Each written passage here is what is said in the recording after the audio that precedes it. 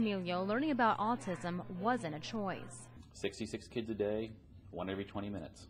It's just huge. It's scary to me. His 10-year-old son, Christopher, was diagnosed with autism when he was a baby.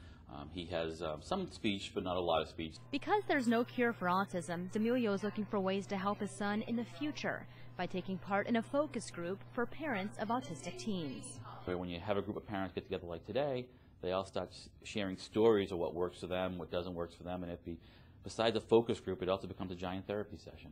On Saturday, researchers from the University of North Carolina presented their latest findings in Charlotte. We just wanted to tell the group who was interested about some research, medication research and behavioral intervention research we have going on at UNC. But not everyone at Saturday's meeting was a parent or researcher. Through friends in my neighborhood, I met their family and their child before their middle son was diagnosed. The family was Robert Emilio's. A typical child. It really helps you put in perspective the challenges that you have in everyday life in comparison. In fact, Pressler was so inspired by the D'Amelios, she's now a regional director for Autism Speaks, a national organization focused on helping those with autism.